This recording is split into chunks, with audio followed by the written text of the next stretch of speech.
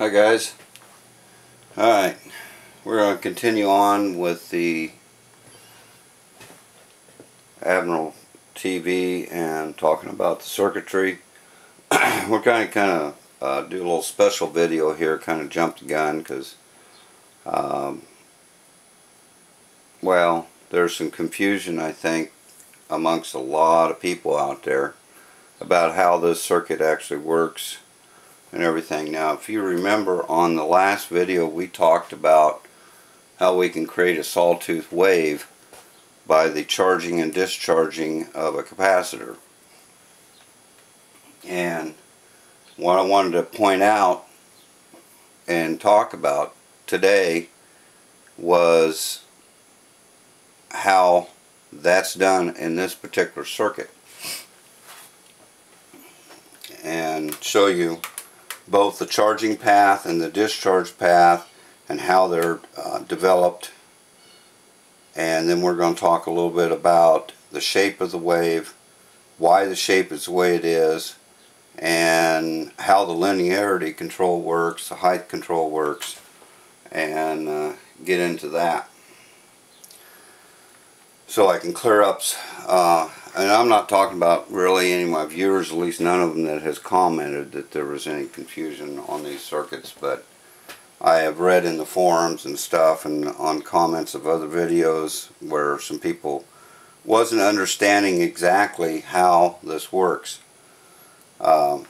We will go more in depth into the oscillator when we get into oscillators, which will be on the next video. We're going to talk about a few different types of vertical and horizontal oscillators that can be used in sets and how they work. But so we will be kind of touching on this, but we'll go a little more in depth and show on that on the next video. Today's more or less is how we're getting that sawtooth waveform. Now, every circuit that you run into that you see in these sets will have some sort of they may call them discharge caps, but they're wave forming caps that's in there that produces that waveform. And C49 is the cap, and it works with this resistor here, this resistance here, and the height control. Now, what goes on basically to charge the cap, which will develop the first part of the wave, the little ramp that ramps up, and then eventually will discharge and come down to make our sawtooth. What charges it up, the charging circuit, is this is the B plus line here. It pulls voltage up, goes through the height control, up through this 1 meg resistor, through the cap, and the 8200 resistor to ground. Generally speaking, everything should be relatively set up so that this control is basically centered to give the proper height. So it's a 2.5 meg. Centered would be about 1.25 megs. You add that to 1 meg here plus the 8200. Take that times the 0.047 microfarads, and that would give your time constant, how long it takes to charge this capacitor. Now, in discharge, what happens is only this resistor is involved. When it discharges, the time constant is much shorter because we're using a much smaller resistance here, only just 8200. Where we're charging, we're using, you know, more than 2 megs for our time constant, but on discharge we're only using 8200. Now, how does that work and why does that happen? Well, we come back to the blocking oscillator here, and what happens here, this tube is actually biased to only, it's biased in the C amplifier range, type C, which is just a small little pulse. It only conducts for a very short period of time. So the biasing is extremely negative. The tube spends most of the time in cutoff through, and I'm not sure if I got all of it, yeah, through this circuitry here, and we'll get into this in later videos. It's called the integrating circuit, and what it does is it'll send pulses through, which will take this to positive, but that doesn't actually, that's only if you got a signal. If I have no signal here, then this 6,000 picofarad cap and these resistances, the control and the 820K, develop a filter there that's got a time constant. When the tube first conducts, we get voltage building up on this coil, and as that does, it cuts the lines on here, creating a negative voltage. Will produce a negative current through here. What that does, though, not only will it start having a negative voltage on the grid, but it also charges this cap. And depending on where the vertical hold's at, what resistance is in here plus the 820, will develop a time constant on not only how long that cap takes to charge up, but also how long it takes to discharge. When everything is set to the right frequency, which is done by this vertical hold, which sets the time constant, then what ends up happening is this cap, as it gets fully charged up, there'll be enough voltage here, negative voltage, they'll throw the tube in cutoff, it stops conducting, that cap will hold it there as it discharges until a certain point, at a certain threshold point, where there's enough discharge on this cap, this grid drops below that, gets positive enough that the tube can conduct again. Now it's not actually ever going positive, it's just getting less negative as the cap discharges. That's set by a time constant here. That's why they got the vertical hold control in here. That'll set the oscillator frequency, and that's basically done by this creating that time constant so it's right on frequency. When the tube is not conducting, then as far as this circuit is concerned, this is open, so we just charge the cap. Our forming cap gets charged through this area here, from the V plus through the height, the 1 meg, and back down through the cap through the 8200 to ground. But when this discharges enough that the grid is less negative enough to cause conduction, once the tube starts conducting, then we have a pathway for discharge. The capacitor will actually then start discharging. The B plus is feeding back through the tube in conduction, so then the cap starts discharging, and it's a very fast discharge because the time constant is extremely slow. That gives us our sawtooth. Where does it go from there? Well, our sawtooth is going to feed through here to our output tube, and if you notice, it's where the linearity control is. That sets your linearity. And what the linearity control is basically doing is adjusting the operating point, the bias of this tube. That's all it's doing. It's in the cathode circuit. Wherever it's adjusted at, will adjust how much voltage is on the cathode, which in turn is what negative voltage is on the grid. Always remember, in tubes, everything is respect to the cathode. So if I got a cathode that's, say, positive 9 volts, it's the same thing as saying the grid, the control grid, is negative 9 volts with respect to the cathode. So wherever this is set at will be where the operating point is. And we'll look at some couple tubes in the tube manuals to see what that does for us by adjusting that. But the signal just goes through, gets amplified, and feeds out to the vertical coils. But the biggest thing I want you to know, there's always a discharge cap or a forming cap in every one of these horizontal and vertical circuits in their oscillators.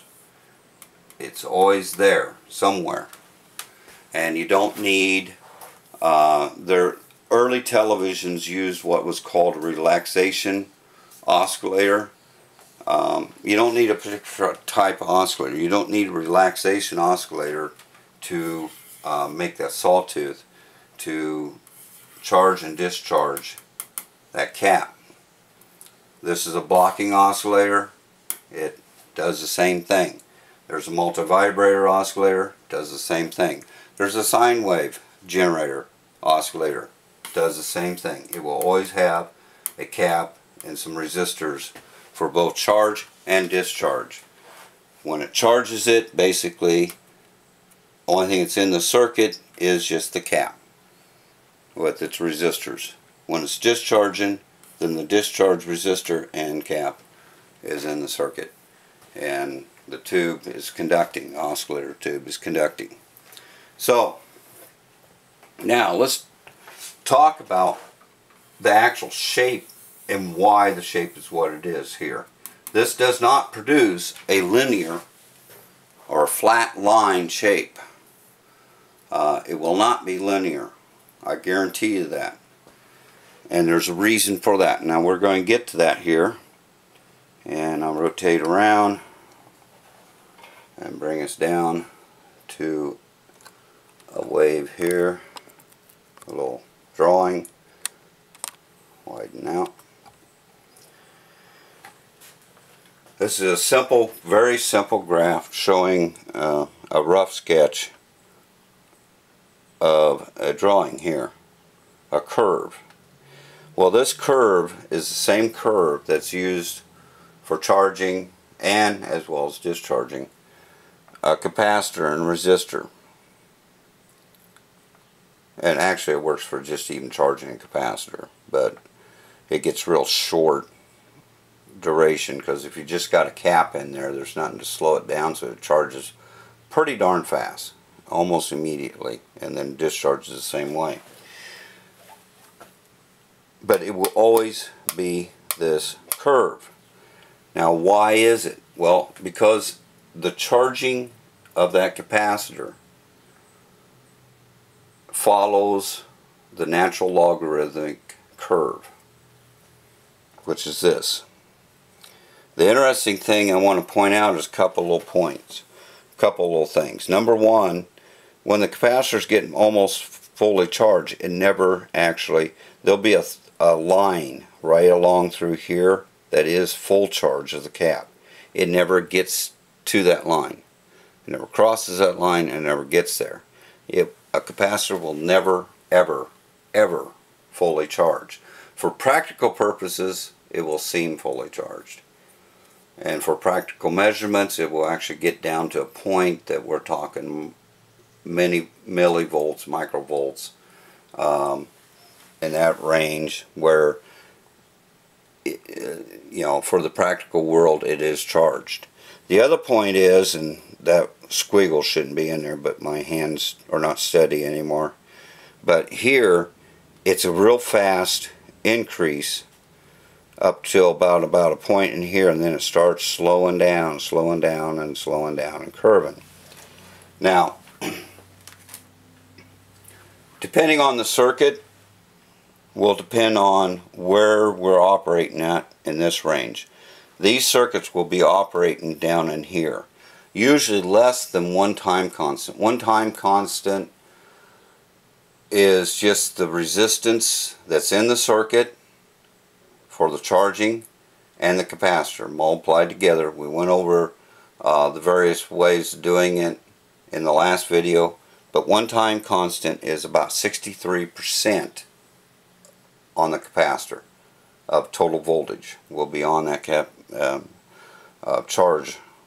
So if you got like 100 volts being used, but you're charging it at one time constant, it'll have roughly 63 volts on it, on the capacitor. One time constant is somewhere about right in here. Most TVs and everything will have the resistors for the charging circuit large enough to move it down more down in here. And like I say, the squiggles are not there. But if I enlarge this tremendously, there's never actually a true linear area. There's always a little bit of curve, but they try to get down into a place where there's the least amount of curve. It's never going to be straight. And a rough drawing of what it would look like on there is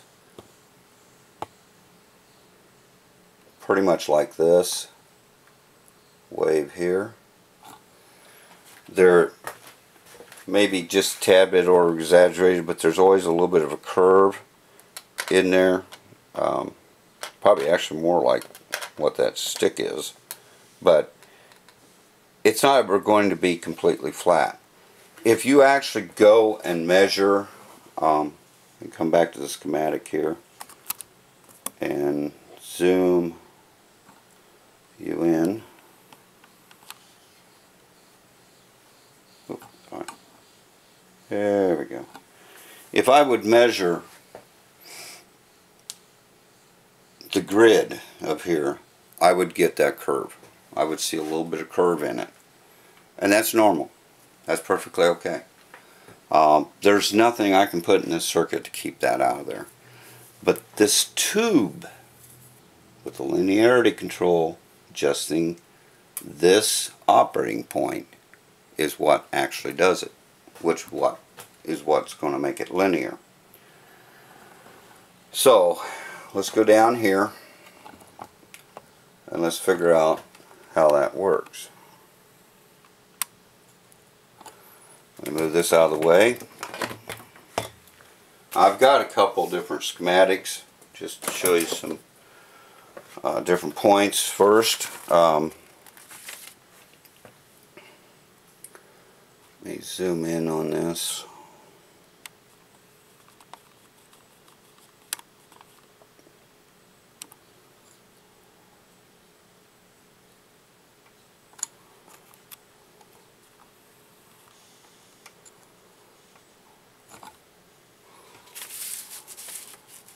Okay, very similar circuit.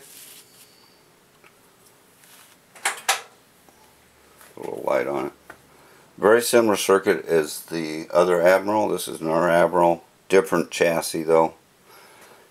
They use a very similar circuit, except they're using a little different tubes.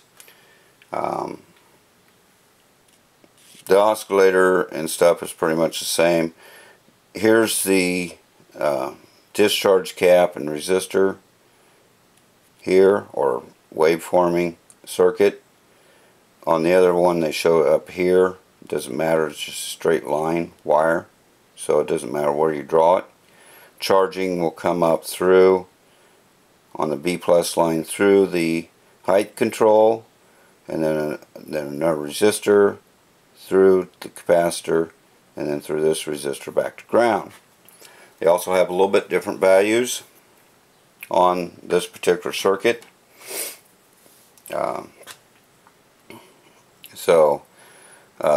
The height control is the same, but the other one had a 1 meg here. This has got 2.2 meg.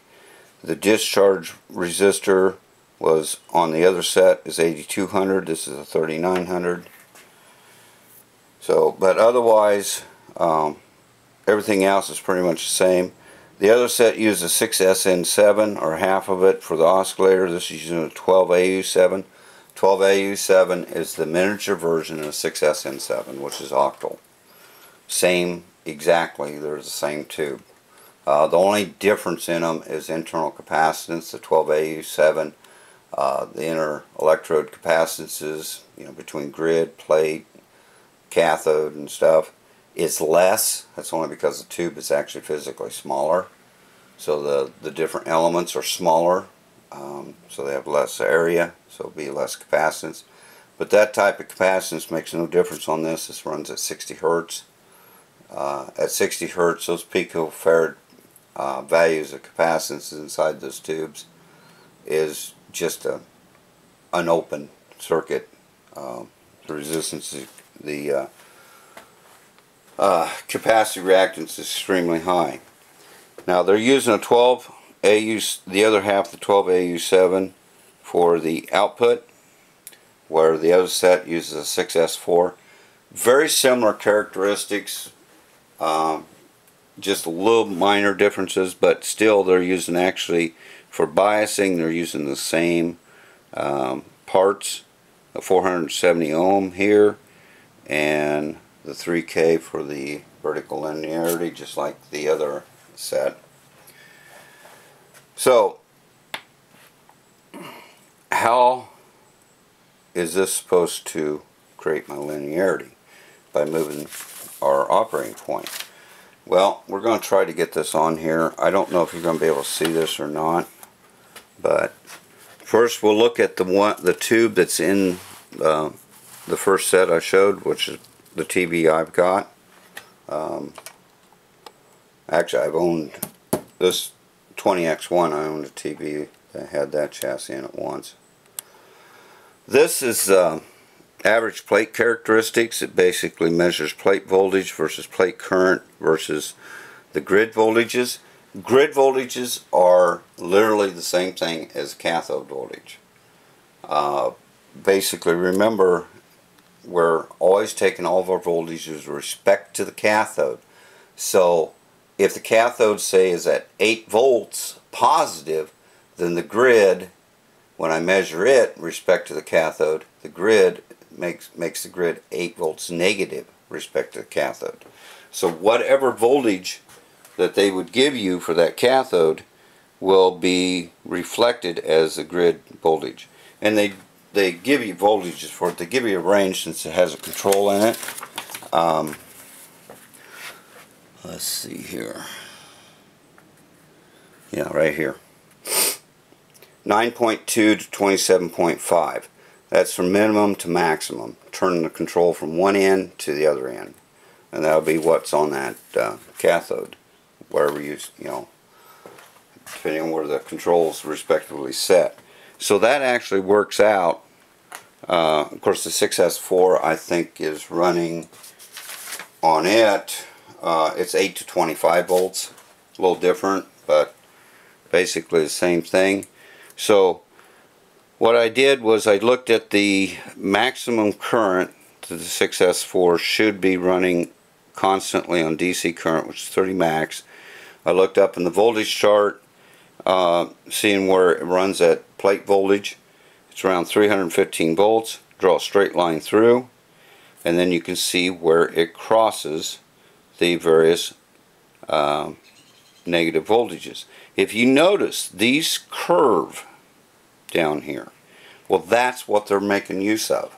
That curve will be actually in opposite or opposition to the curve I showed on the whiteboard. So that's how that linearity control works.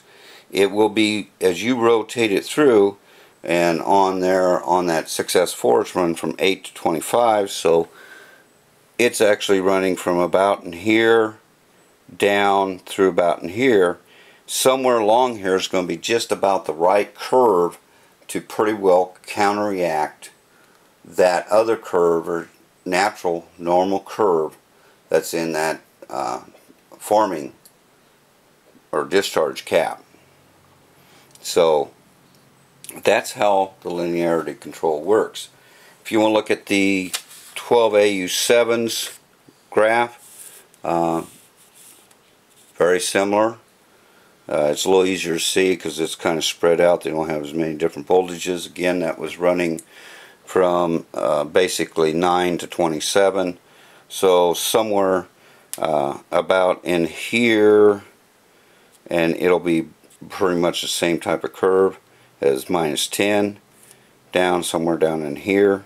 So it's got a little bit more straightness, especially down at this end, than it does up in this end.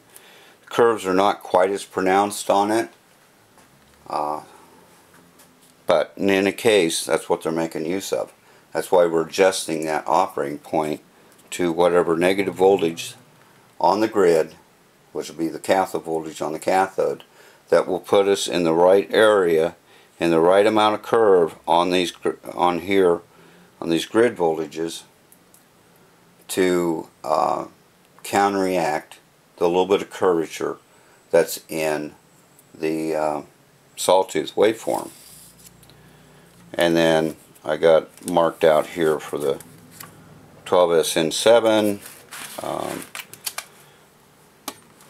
same thing, a little tighter, again a little bit tighter, although we're not actually using it as a, but some sets do, they'll use it as the vertical output, 1/2 of it, just like the 12SU or 12AU7. But again, it would be down in here and with the curves. So the 2 points, or a couple 3 points I want to make is, first of all,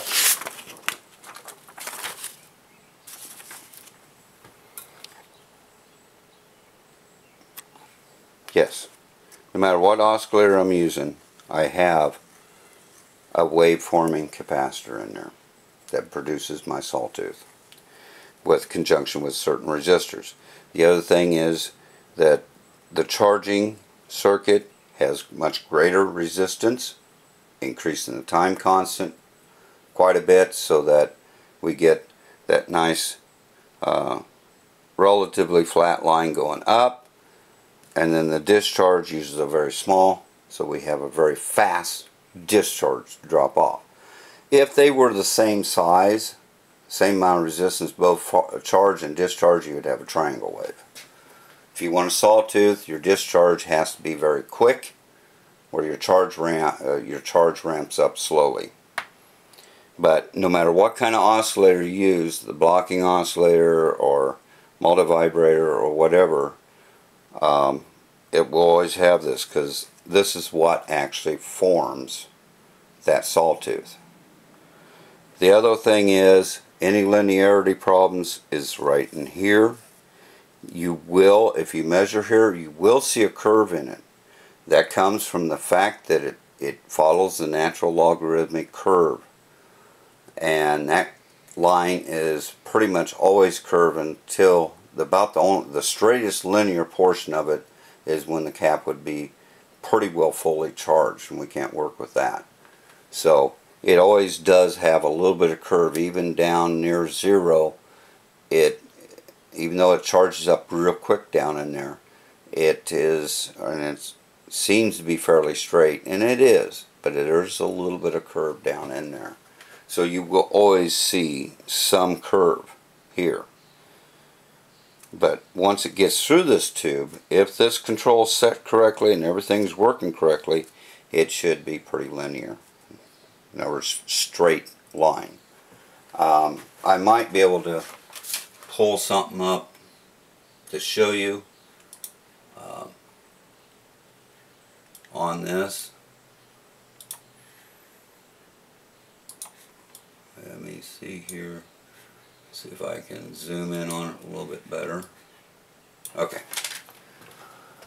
To kind of give you some idea, let me go back to the screen. I got a different schematic up. It's got some curves on it. And line up on this.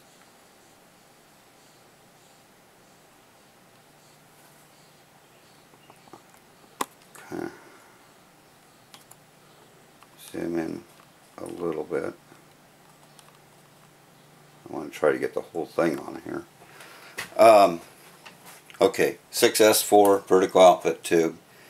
If you look, that does have a little bit of curve to it right here.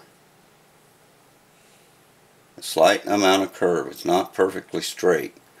It may not be showing up too good on there, and I don't know if I can get it to show up really good or not. But there's a little bit of curve to it.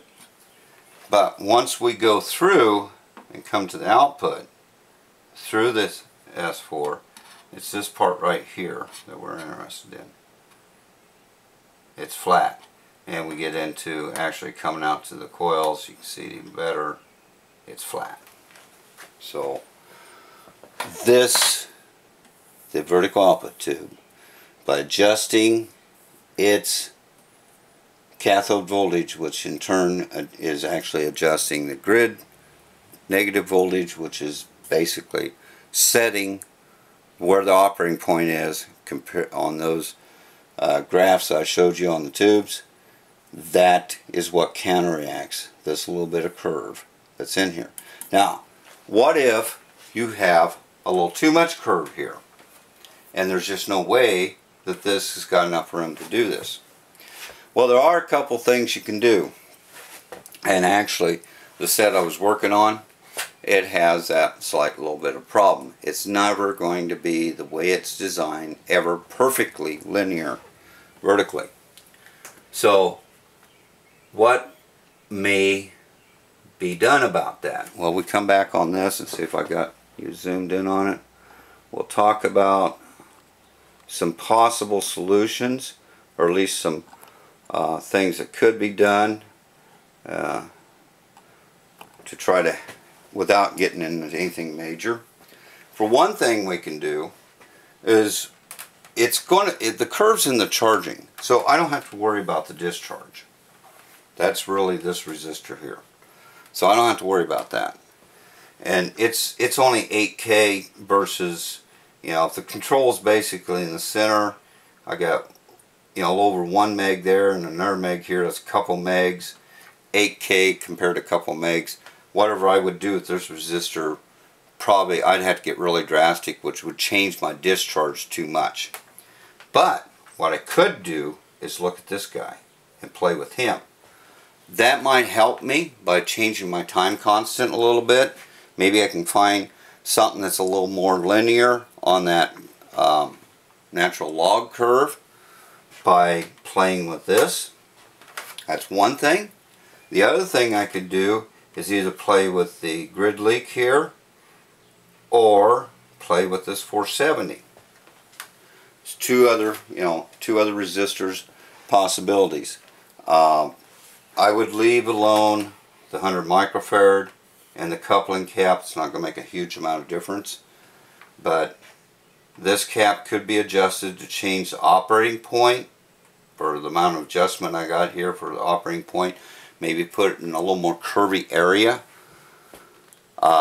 to counteract if this thing's got a little more curve than I want, especially if I can't get anything done here. Doing the grid leak will kind of help by changing the baseline operating point of the tube. But one of the two, probably really looking at this one and this one, would be what a guy could try to maybe making some adjustments. You don't want to come back here and try doing anything in here, because this is just controlling the oscillator, both the internal frequency running, but also getting it, make sure it's synced up with the signal coming in if you're picking up a TV signal. So we don't want to mess with anything here. We don't want to mess with this guy because that's our discharge. So we want it still to discharge properly to get our proper sawtooth. There's not much we can do with the yoke, so we won't mess with that. And we're not going to mess with the output transformer because there's no need to. No, really this guy and this guy. And I might get that set up sometime, pulled back out of the cabinet and set it on the bench and play with this, just to have a little fun. You're not going to hurt anything. The worst thing that's going to happen is you find out anything you do is just making it worse. It's not going to make it better. So you just put it back the way it was, call it good. And it's not bad. If you're actually watching just a program, you don't notice it. It's only when you throw the pattern generator on that you kind of see it. So it's not so bad that it really is seen on programming. But it can be a fun little thing maybe to play with it a little bit. But that's where you would. Now before you ever do anything with anything, always make sure that your voltages, as in the charts, your voltage chart is correct, you know, this voltage chart. So make sure before you ever touch anything else that everything is actually operating the way it should be. Way designed, at least from the voltage charts. But you got the proper plate voltage. You got, you know, all the voltages they show on there is showing up correctly on here.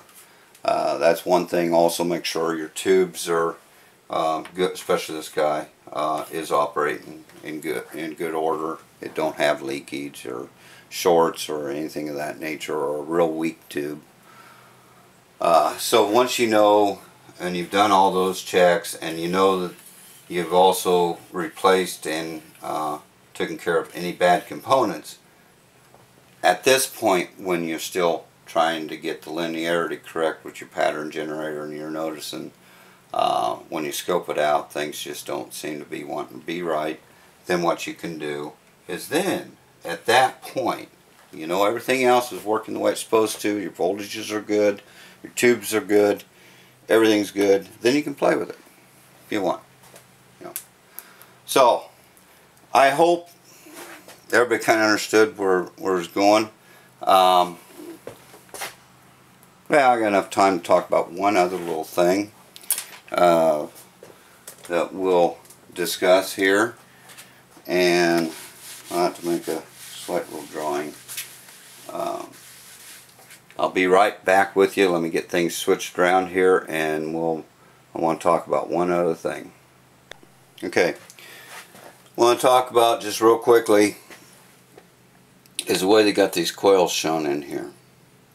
Now we know this is the vertical, it says vertical output.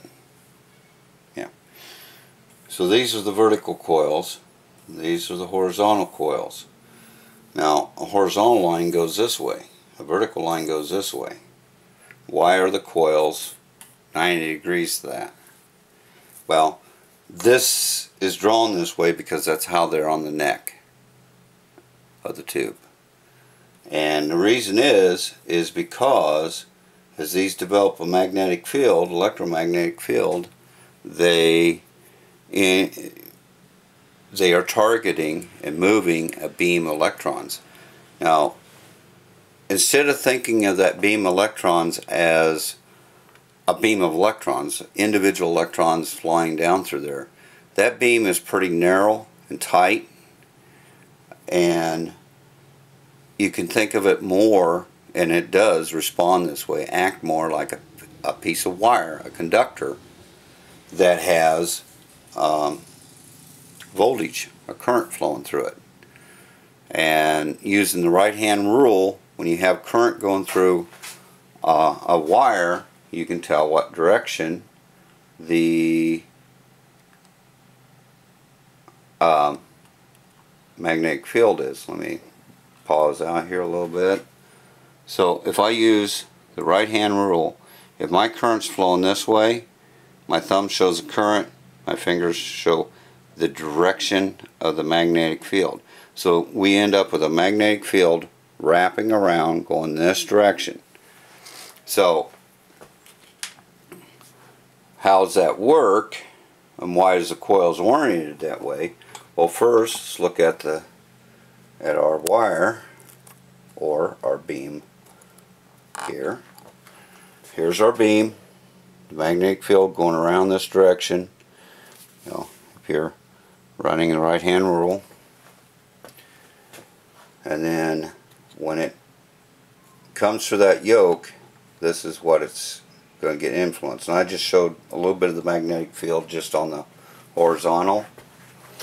So here's the horizontal coils, and at this point in time they're set up and charged so that the current's flowing through them and such that this is the north pole and this becomes the south pole.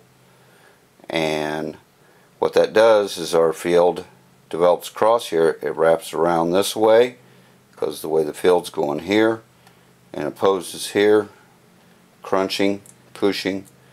What ends up doing is this wrap around here will actually push this to this direction. If I reverse this and reverse the field, then it would go the other direction. Same thing happens with the vertical. Exactly the same way. With this being north and stuff, you just think about rotating this around. Being north, it'd push it up. When this is south, or this is north, it pushes it down. That's why they're oriented the way they are, because the magnetic field's coming right out the coils this direction through here in this orientation, and it will move the electron beam 90 degrees to itself, to that field, one direction or the other, depending on which is north and which is south. So the horizontal, if I want to get a horizontal going this way, then I have to keep the horizontal coils at a 90 degree to that. And on the vertical, same way. That's why they're drawn the way they're drawn in most schematics, because they're drawing them basically the way they are in their orientation actually on the TV set, on the yoke. So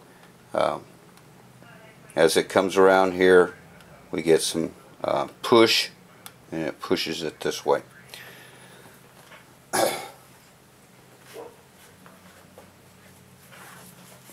So I just wanted to kind of touch on that real quick. We'll kind of go into it a little more when we actually get into yokes, and we're going to talk about there are definite differences in how we create a wave and have our waveform made between electromagnetic deflection and electrostatic deflection. Electrostatic is actually simpler, so than the electromagnetic.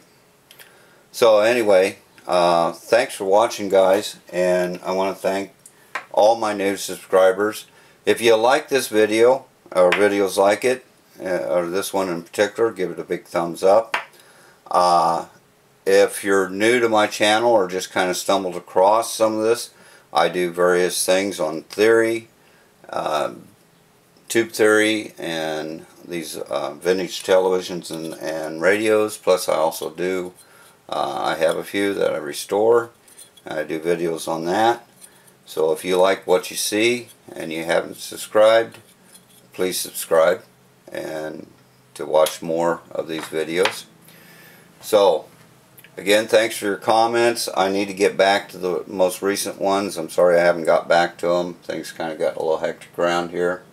But I will get to them. And the next video will probably be on the radio that we're working on. And so I'll see you guys on the next video. Thanks again for watching.